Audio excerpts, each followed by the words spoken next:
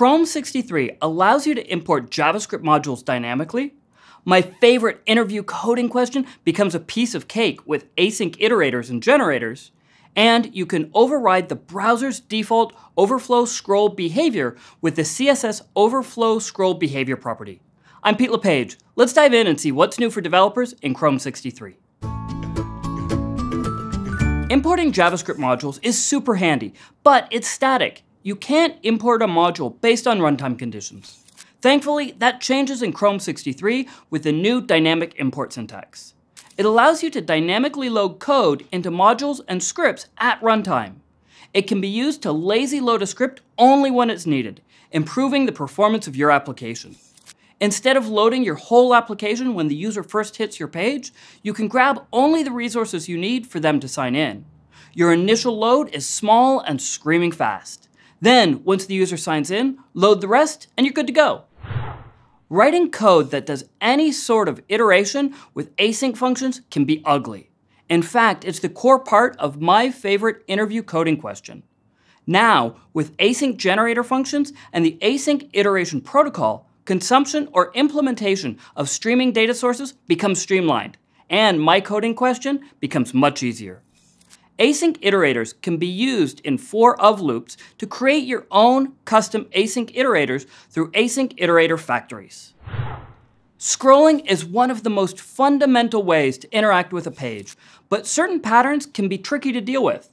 For example, the browser's pull to refresh feature, where swiping down at the top of the page causes a hard reload. In some cases, you might want to override that behavior and provide your own experience. That's what Twitter's progressive web app does. When you pull down, instead of reloading the whole page, it adds any new tweets to the current view. Chrome 63 now supports the CSS overscroll behavior property, making it easy to override the browser's default overflow scroll behavior. You can use it to cancel scroll training, disable or customize the pull to refresh action, disable rubber banding effects on iOS, add swipe navigations, and more. The best part? Overscroll behavior doesn't have a negative effect on your page performance.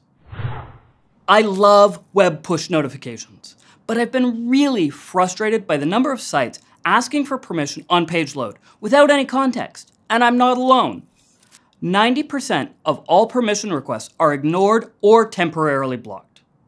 In Chrome 59, we started to address this by temporarily blocking a permission if the user dismissed the request 3 times. Now, in M63, Chrome for Android will make permission requests modal dialogues. Now, remember, this isn't just for push notifications. This is for all permission requests.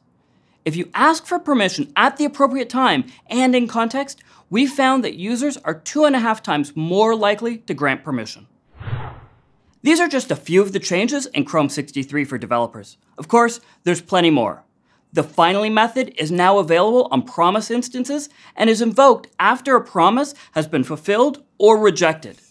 The new device memory JavaScript API helps you understand performance constraints by giving you hints about the total amount of RAM on a user's device. You can tailor your experience at runtime, reducing complexity on lower-end devices, providing users with a better experience and fewer frustrations. The intel.pluralrules API allows you to build applications that understand pluralization of a given language by indicating which plural forms for a given number and language. And that can help with ordinal numbers. All the details, including links to the docs and specs, are in the description below. And be sure to check out the latest new in Chrome DevTools video to learn what's new in DevTools. Then, click the subscribe button, and you'll get an email notification whenever we launch a new video. I'm Pete LePage, and as soon as Chrome 64 is released, I'll be right here to tell you what's new in Chrome.